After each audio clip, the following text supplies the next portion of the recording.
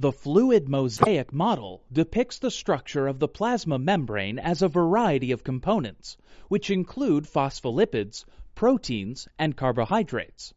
These integral molecules are separate yet loosely bound, defining the cell's border and providing fluidity for optimal function. First, let's discuss the most abundant, lipids, which include both phospholipids and cholesterol alongside.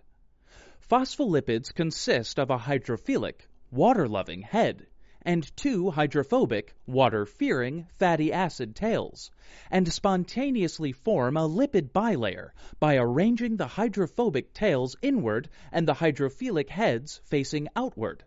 This arrangement separates the inside of the cell from the outside. Next up is the second major component, proteins, which can differentially associate with the lipid bilayer. For instance, some are completely integrated, like integrins, whereas others can be found only on the surface or in the cytosol, as is the case with estrogen receptors. Also on the outer periphery is the last component, carbohydrates. They can bind to proteins and form glycoproteins, or to phospholipids and form glycolipids. Once bound, these carbohydrate complexes are referred to as the glycocalyx, the sugar coating.